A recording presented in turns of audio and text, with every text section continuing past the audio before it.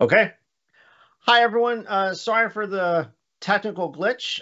To start us off, my name is Jason Buffington. Good morning, good afternoon, or good evening, depending on where you're joining from. So this is the second in a four-part series. We are talking about, or two, Veeam Innovation Award winners for 2023. So we have scoured the globe. To find some of the coolest technologies that are out there. That process started in, gosh, November of last year. The awards were actually announced at Veeam in May of 2023. And so let's go ahead and start the conversation by setting up a little bit of data. This actually comes from the Ransomware Trends 2023 report. And if you're looking at that data, one of the things that you're going to see is one of the questions was asked. This was 1,200 organizations around the world. Speaking of around the world, please make sure that you're telling us where you're joining from. We'll have the map up in just a minute. But around the world who had at least one cyber attack in 2022. In fact, it encompassed actually nearly 3,000 attacks from those 1,200 organizations over time. And when organizations were asked, on average, how long does it take? Right? And this first data point says it takes about 3.4 weeks from the time you start remediation. So that's not including triage, that's not including discovery, but from the time you actually first say, we've got a problem, we've got a plan, let's roll the plan, 3.5 weeks. Now, some of that is because of the complexity involved in the serialness of recovering that data. One of the key ways that we often hear about how to shrink that time down is actually by involving partners. So let's go ahead and let me share with the folks at home. One of the data points that was also asked in the survey was, who all did you involve? And in 2 out of 5 cases, the cyber victims did introduce a partner into that conversation. I can't think of a better partner to talk to this topic about than my esteemed friend, colleague, and partner, Chief Strategy Officer for 1111 Systems. Dante, thanks for joining the call. Jason, thanks for having me. So Dante, we're going to talk a lot about what it takes to actually prepare for and remediate after a cyber event. But can you go ahead and walk us through 1111? You are not the island that some people know you as from prior. Walk us through that, please. Sure. I mean, so, 1111 Systems, we're a global provider of really providing managed infrastructure, right, for production, disaster recovery, managed security services, as well as managed connectivity services. And if you look at what we've done, we've acquired a lot of companies in the last 18 months. But along those lines, right, we've stayed true to where we've been on delivering the best-in-class solution we can for the client based on their requirements, right? And I think what's really unique is, a lot of folks today are really challenged trying to prepare for how they even attempt to recover from a cyber event. And that's where we have a lot of expertise. Okay. So you've also got a lot of logos, and I was asked to make sure we laud all the logos that are there, because one of the things that's unique about 1111 is you've grown through a series of acquisitions to offer a breadth of capabilities along that way, and you deliver those capabilities not just to customers directly, but also through your own ecosystem of partners as well. Can we talk about that for a second? Yeah, absolutely. So we've always been a great channel partner, right? And just like Veeam, very focused on the channel. And I think that when we look at our routes to market there, we have a lot of folks that will really look to embrace our platform because they're really considered a managed service provider, right? They're looking to take our platform to market under their own brand, support their end customer, we support them. And we have a very large group of folks that are either recommending us into accounts or are actually our mutual value-added resellers, right? They're looking to bring the right solution to the client, where they've owned those relationships for decades, right? So we're very, very focused on that globally, and I think Veeam, it's been great that Veeam recognizes that and really took the opportunity to say, okay, let's dig a little bit deeper. We understand you say you're a player in the channel, but let's validate that, right? So it's nice to have Veeam's validation. And by the way, there's a couple things that aren't on there yet that'll be there very shortly, and that's really what we're doing on the alliance side. Making sure that we're Veeam ready from an object store perspective. So before we get into the breadth of solution, I am curious, did it surprise you on those stats of the 3.5 weeks to recover? I mean, what are you seeing and feeling? Now, hopefully your customers are doing it far better than 3.5 weeks, but let's talk about the market overall. Boy, when you talk about cyber, I think those numbers are actually seem kind of low, actually, right? Some of the folks that we've talked to, it really just depends on how serious are people taking this on the front side. Are they truly preparing for it? Versus, yeah, I've got backup somewhere, or yeah, I've got a DR plan. I'm telling you, it is completely different to understand what cyber resiliency is all about. Forget about the preventative side, right? There's thousands and thousands of folks, us included, that are helping clients secure their infrastructure to avoid the event.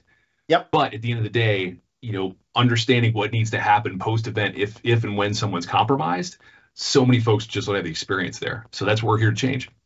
Well, and that's one of the things that one of the reasons why we've done the ransomware research report for the last 2 years is to try to get those lessons learned from people that have, suffered through that. That research actually powers not just our go-to-market and some interesting narratives, but also helps us inform what do we need to build and what do we need to partner or enable the partnering so that folks like 1111 can build along the way. And it's also worth probably noting that that 3.5 weeks, that's after triage, right? So you know what? Before we go there, let's tee up the map because I think there's a lot of folks that have that are experiencing parts of this. We'd love to hear where you're from along that way. So let's start off with in the U.S. I hails from the great state of Texas, as does Dante. So a good excuse for barbecue should probably be in our short-term future. We also have production going on out of Ohio. I see New York has already weighed in. We've also got production support coming out of Georgia as well. So the U.S. is representing this morning. If we take a look at where we're bouncing on the map next. Okay, so my European geography is a little light, but I'm thinking that's Croatia. Along the way. So thank you for joining. It's been a while since we've had Croatia on. So please feel free to chime in. I always love when Brazil weighs in because a huge chunk of the earth just turns green at that point, and their Colombian neighbors to the northwest. So thank you all as well. What do we got? So Ivory Coast and Tunisia joining on, and India in that upper right-hand corner. It always surprises me that India looks so much like Texas from an overall shape perspective. It's maybe a kindred spirit over there along the way. Again, no matter what platform that you're joining us from, please help us turn the world green, and let us know where you're joining from.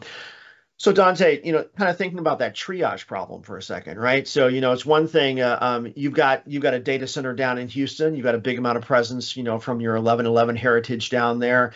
I used to joke that, when Houston has a flood, which servers to fail over. They're the ones that are drippy, right?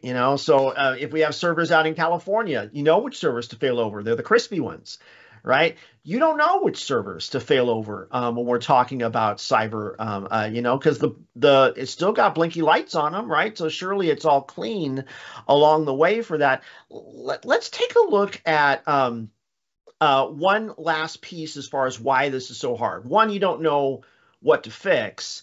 And then the other thing is we hear a lot of folks talk about the pressure that they get from their senior executives. We got to get it up. We got to get it going as fast as we can.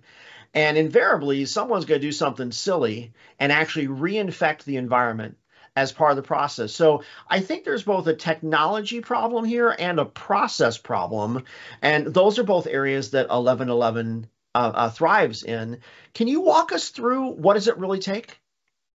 Yeah, absolutely. So I think if you look at this, first of all, you got to understand what is critical to the business, right? And apologize for, all the acronyms here, but VDA, vital data assets, right? What are the most critical data assets? And it doesn't always, properly align with your most, valuable applications, by the way, especially when you put your, cyber threat hat on and people trying to get deep and wide in the infrastructure, right? And hold you ransom for that data.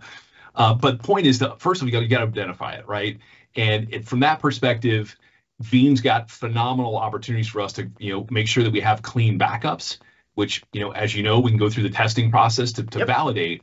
But at the same time, you've got to understand how you test. What's the tabletop process to go through and understand how are we going to, today we don't have access to this data. How are we going to survive? how's the business going to continue to run while we start to work on the restoration of the data and those applications associated with it, right? So that's one of those chaos monkey opportunities, right? To go through a whole bunch of different opportunities, understand like how are we going to react? What does the process look like? And I think also at the end of the day, you just hit on a big point. Like, how do we guarantee that we're going to, make sure that we do this in a proper fashion? And this is where we can add a lot of value, right? When you look at just the sheer volume of infrastructure, being able to go in and expedite that process of recovery is critical. And how do you do that, right? You have a lot of infrastructure where you can bring up multiple copies of the data simultaneously in completely isolated clean room environments. Now That's I know that we're gonna spend some time and actually talk about the architecture, and I will tell you months ago when the Veeam Innovation Award process was first starting, and you sent in this year's submission. By the way, speaking of this year, I am compelled to say 1111 Systems, formerly known as Island, or part of Island, is the only four-time Veeam Innovation Award winner that Veeam has. I mean, you continue to have new ways to help customers solve problems as this market has continued to evolve and the threat landscape has continued to mature. So congratulations, by the way, on four times. But I remember when I first saw your architecture diagram, I sent it to our architects internally and I said, I wish everybody did this. I mean, this makes so much sense along the way. But before we get into the architecture side of things, let's talk about it from a strategy perspective. Let's go ahead and bring up that, what's necessary to be cyber ready, because it seems like there's not enough emphasis placed on organizational alignment and the strategy. One of the things I love about your approach, and in fact, y'all acquired SunGard. I mean, there's nobody better to coach through what does it take to actually be resilient than them. I've known them for years along the way. Can we talk about what does it actually mean to be cyber ready? Yep, absolutely. So I think the key here is to also understand that there's a whole consulting process that overlays this, right? This is really just a component of what we call our managed recovery program. Mm-hmm. But when we're talking about, cyber, it really comes down to understanding, again, what is most critical in the business and what's the plan to actually recover it and go through not just identifying that data, but also coaching people on what the process is going to look like during an event and making sure that you're able to rinse and repeat that process. Because let's face it, Jason, you know as well as I do, change is the only constant, right? If you Right. click, this will build out a little bit on the bottom. And it kind of lays out, you mentioned clean, it aligns very well with this slide, right? Because once you get past identifying, what's most important, you've got to make sure you've got clean backups, right? You've got to make sure you have a recovery process that's well documented, that everybody understands what their role is going to be. But then that last bit there, right? Understanding, can we recover that on infrastructure? Again, volume matters here, right? You talked about that average time frame of 3.5 weeks. Having the ability to perform multiple point in time restorations and expedite that whole forensics process is where we can add a ton of value, right? And this actually kind of started, years ago because we saw a lot of our DR customers were looking to contract for multiple copies of the data. Yep. Why? Because they were trying to mitigate against cyber threats, right? So we ended up developing a whole program around it. But I think if you look at the right-hand side, understanding what the life cycle is here is, and knowing that change is the only constant, that you have to be able to continually look at this like any other operational process. It's going to change, and you're only as good as your last exercise. So we actually had a live question come in. I don't know which platform, but Wakas asks about cybersecurity, how it works with Veeam to protect the layered storage. And we're going to talk about that at least as part of your architecture. But I think one thing is actually not in our data slides for today. From the lessons learned from those 1,200 victims of cyber attacks from last year, over 70%, excuse me, now leverage a cloud repository as their immutable tier in order to make sure that they have survivable data along the way. Uh, Dante, this is something that 1111 or Island pioneered years ago around making sure that there was at least one survivable copy along the way. Can we kind of talk through, because you talk about that here in the idea of clean data, right? So you have something to survive from, and then ensuring that cleanliness permeates through. Anything you want to add from an 1111 perspective? And then looks like the map has been lighting up, so we got to make sure to go check out where people are calling in from. Yeah, I think the key here, right, is making sure that we've got the ability to provide validation that those are our clean backups, right? And also going through the testing process. That is such a critical aspect. And this is an area where we see most organizations really do a poor job, right? So having the ability to go in there and automate that process to the fullest extent is really critical because it can save a ton of time and energy.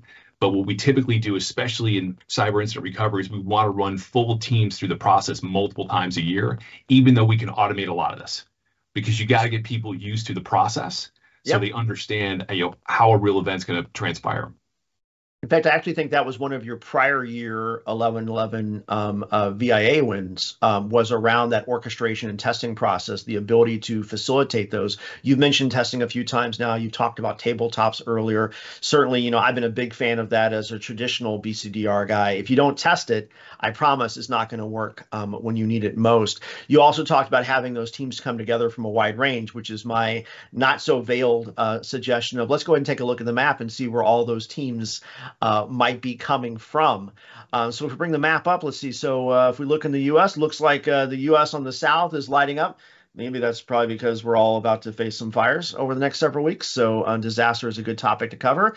So we're covering my dear neighbors to the south in Mexico. We see Arizona is weighing in, California is weighing in. So thank you all for that. Let's take a look at what's over in the old country. So we got Poland weighing in along the way. Let's see if we kind of pan south. What do we got? Looks like South Africa. Love so some of the best food. Dante, if you have not gone to Cape Town, they know as much about burned meat and good red wine as our neighbors in Texas do. So between South Africa and Brazil and Texas, some of the best eating around the world, and they're all three green today. So yay for that. And we also got Indonesia, looks like Saudi Arabia, is that Pakistan? And then also Sri Lanka. I haven't seen them in a while. So thank you very much for piling on. Continue to let us through as well. Alexander also brings up a question on what are the top three threats? So there's two ways to answer that question from the data. And then Dante, you're talking to CIOs every day, so weigh in on this as well. The data will tell you that that cyber actually this year, for the first time from our DPR report, was the most common threat. It's always in the top three, but hard drives still fail, right? So still having server infrastructure fail is still a very common cause of outage. And then we see a combination of infrastructure outage and unavailability of cloud resources tying at number three in this year's report, which I think is interesting because as you embrace hybrid, all of a sudden an infrastructure outage, the cloud may be working fine, but if you can't reach it, you're just as down, right, along that way. Dante, when you're talking with leaders around what are they trying to achieve, what are they trying to protect against? Great question, by the way, Alexander.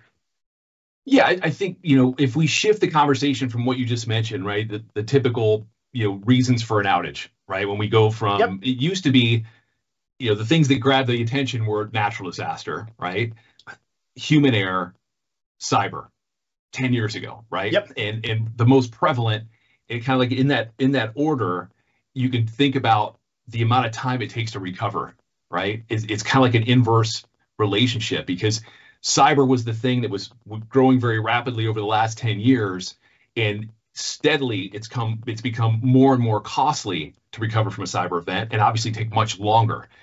Versus, when you look at a regional natural disaster, if you've got a solid DR plan, you should be able to Yep. recover. Not a problem, Yep. right? Human error was probably the most common as far as outages are concerned.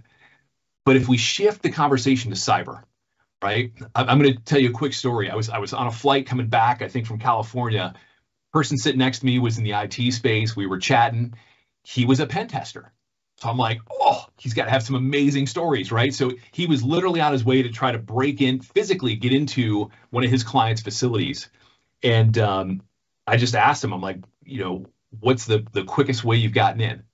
And if you've ever watched any shows on this, there's all sorts of great things out there. But he gave me a great example. I won't name the name of the software company, but there was a security software company that was in a very, I would say, well-known hack probably 5 years ago, right? Okay. So he was trying. He started to call into. He had a global client. He started to call into their help desk, but he was calling in internationally. So he caught somebody early in the morning in Ireland and posed as a salesperson for that security company, knowing full well that somebody in IT probably knows that company, right? And the person's like, "Look, not interested." Blah blah blah blah blah. And he's like, "Look, I get it." He said, "But if just help me out, tell me who you guys use, and I'll notate the account. Otherwise, there's 50 people behind me. They're just going to keep calling." And this person IT was like, "Okay, great. We use XYZ, right?" So he took that little nugget of the security company that they used. Then he started to call into marketing people. Sorry for all my people in marketing, right? But he caught a marketing director in North America, same thing, called early in the morning. Person answered the phone. He posed as somebody that was working for this global cybersecurity company. Said, All "I'm on right. the global, team. There's been a breach. We've narrowed it down to your machine. You need to log into this website right now. Drop everything you're doing." Boom, he was on the network. 2 phone calls. So the insider threat or social engineering, right, is clearly the biggest challenge we're seeing. There is, and we are so far, or I'm about to take us off topic. There's some fantastic YouTube videos around social media phishing out there in order to get little bits of information. One of my favorites, if you'll search for like girlfriend baby crying. Phishing. There's a fantastic video where one of the news channels had someone come in and how quickly they're able to get an amazing amount of information for identity theft along the way. Um, okay, so and we could talk more about that, but there's a few other things that come across. Also, want to give a shout out to Javier. Enjoying the experience of doing business in extremely unstable conditions. I've been in the data protection business now for 34 years, right? It is the only thing I've done even since before getting out of college. And the reason is because you're always going to have data that you rely on. The platforms change, right? But you will always rely on your data. And backups, while they're not always sexy, are always relevant. The fun part is, every time there's like a major crisis, people get excited about data protection for like 6 months and then they forget that whole cyber crisis thing. It ain't going away. People aren't forgetting. And so while it is an unstable time, at least we finally have executives that are paying attention when we say, you probably ought to do more backups than you think. Which is kind of a fun time along the way. So also got a question around, is it possible to access stats, graphs, and charts? Yes, actually, I will have a QR code for you on the very last slide, and you can download the full report along the way. By the way, Dante, your solution is so interesting. If we want to throw a QR code or some other URL in the chats as well, so folks can find out about, because once they see this architecture, they're going to be a little jealous along the way, which is probably a good transition to go look at your architecture. This was one of the coolest things that I've seen, and it's a long build. So kind of walk me through when you talk folks through this kind of challenge in the survivable data and getting ready to restore, right? We're going to assume you're going to be unsuccessful in blocking the attack, right? The cyber event has happened. What's necessary before and after to actually deliver a survivable outcome? Yep. So I think when you have this build out a little bit, right? You've got all sorts of ways that you can accomplish this. Some would argue this is 3, 2, 1, 1, right? 0. So you could even argue if you took the entire design and implemented Yep. the whole thing with us, you could almost argue 3, 2, 2, 1, 0, right? All right. Let's So build it out. Where can we go? all right. So first thing we're going to do is we're going to look at now this day and age, right? We're going to look at some type of object storage, whether that's our platform, pick your favorite hyperscaler. The build out's going to show AWS, right? Having a mutable copy in S3. From there, if you follow Veeam's architecture for Cloud Connect backup, right? Making sure that we've got another copy of that data.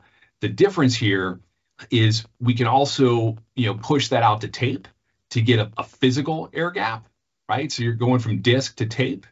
And then from there, you can actually, vault that tape into an offsite facility. So As you let me keep, Go let me ahead. pile on for this part because there's three capabilities here that I think most organizations think are mutually exclusive. And I love the fact that 1111's approach is complementary and not exclusive to each one of those. I love the fact that you've got to copy up an S3. And of course, our data is self-describing, right? So the fact that you have a wholly survivable copy, that the only thing that's there is a storage credential, right? As long as that is a separate credential from the rest of the environment, you have survivable data. I love the fact, please, if you're multitasking, write this down. Cloud and tape are not mutually exclusive. I love the fact that 1111's design recognizes the fact that there is a place for tape. Now, in fact, one of the things that I love about this scenario is usually when people complain about tape, they're either thinking about tape from 20 years ago, or they're thinking about the manpower problems with tape. One, the technology has changed. Nothing is the same in IT as it was 20 years ago. And secondly, the manpower is 1111 manpower. It's not your manpower. So you've solved the only two conceivable objections to not still having tape as part of your math. I love the fact these are complementary to each other. Sorry, just your solution excites me, so I apologize for interrupting. Let's keep going. Oh, it's all good. So obviously, as you know, right, you can push that out to a facility. All this stuff has to be encrypted, as we know, right? But the key here is that last stack, that's us providing the infrastructure Yep. to be able to recover all this, right? But as you keep building, you're going to see all the other steps that you obviously would want to be part of this. But I think the key here is to understand that we're going to bring up multiple copies of that data in a completely segregated clean room environment for each copy. Why is So that one of important?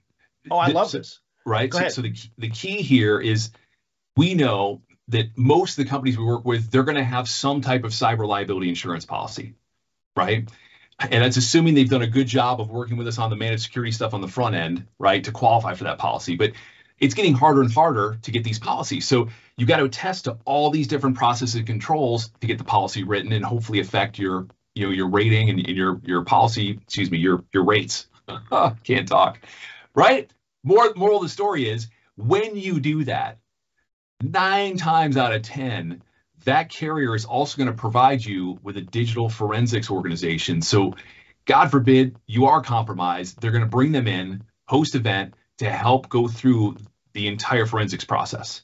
Now, that's a bit of a double-edged sword, Jason, you know as well as I do, right? Because they're there to help their client, but at the same time, if they find through that investigation that you did not do what you attested to get the policy in the first place, they're not going to pay out the policy, right?